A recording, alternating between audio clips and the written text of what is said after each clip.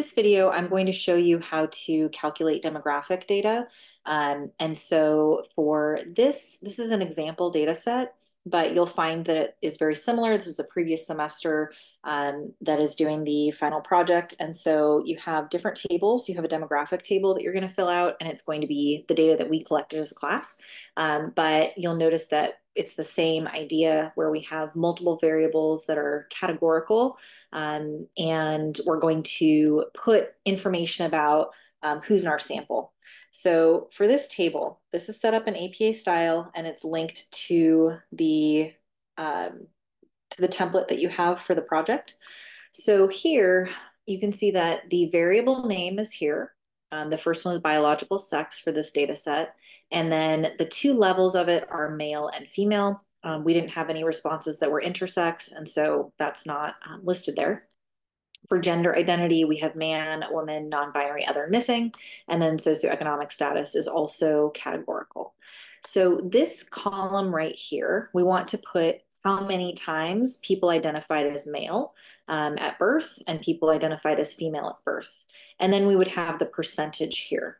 So we're going to get this data from this spreadsheet or from this sheet in this workbook. So here you can see there's biological sex and there's gender.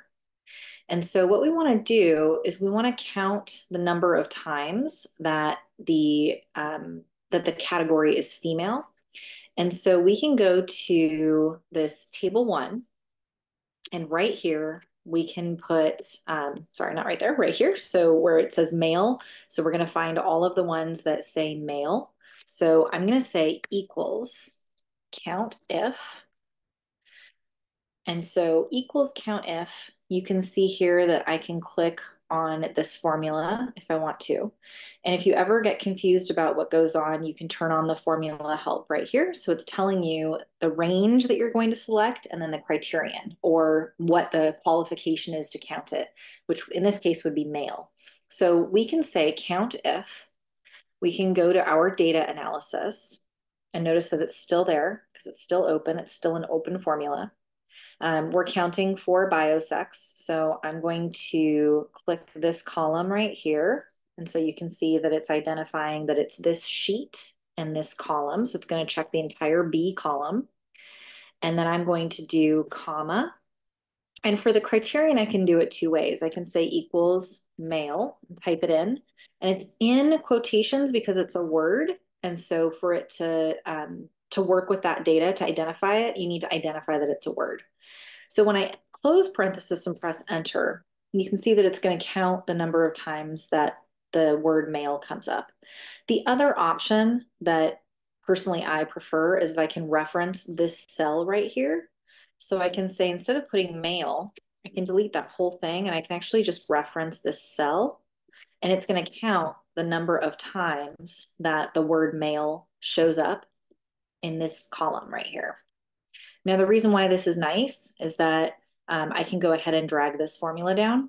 And this is only going to work because I have the entire column highlighted there. Otherwise, it might, if you started at like B1 or B2, it would drag it down because it would be a relative cell reference. But this is good. We can do this. So I'm going to go ahead and hover over the bottom. So I've clicked off.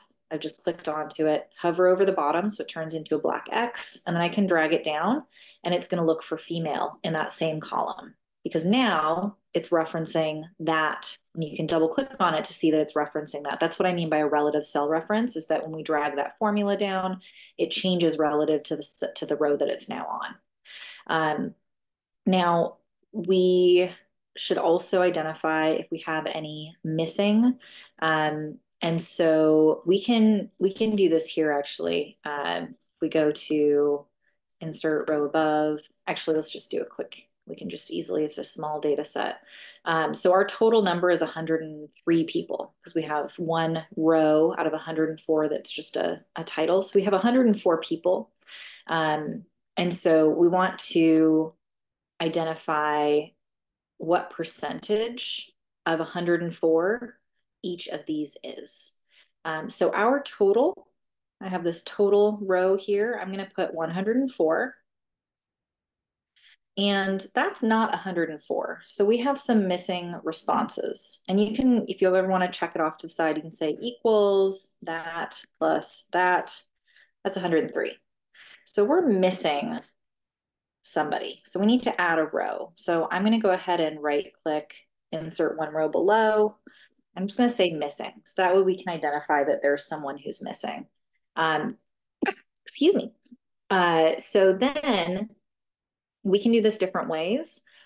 You could just go ahead and say equals 104 minus this value minus that value. And so that comes up as 1. You could also count the number of blank responses. So I can drag this down and I could just go ahead.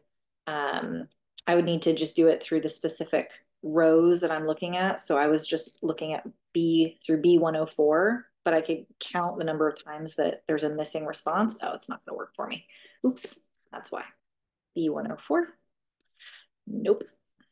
For whatever reason, that doesn't want to work. This must be a Excel versus Sheets thing. So I'm just gonna use my previous example. Here we go. So I'm just, again, I'm using that total and I'm subtracting. So for this, for our percentage, how this works is that we want to reference, either reference the cell, the 104 value, or we can just go ahead and use 104. So I'm going to say equals, and it already knows what I'm going to try and do here, but I'm going to equals, I'm going to click on this value right here, and then I'm going to divide it by 104. And notice that it shows you already that it's doing a percentage, and it's set to be a percentage. I'm going to not autofill this. It's set to be a percentage already, but if it for some reason isn't, so somebody, let's say that it's on number, you can just click up here on format as percent and it'll fix it. So that's one way to do it. I went ahead and said this equals this value divided by our total of 104 gives us our percentage. The other option is a little bit more complicated, but it's a better way to do it because it's automated. I want to say that it's that value divided by that value, and it gives us the same option. Now, the key here is that I need to make it an absolute cell reference for row 18 so that it keeps referring to this total right here. And so I'm going to put a $sign right in front of it. Now, when I do that, it allows me to drag down my formula so that it still refers to that. So I'll go through this in class. And again, this is a different data set, so you're going to have to use different information. But you will be filling out this entire table with information for this demographic table.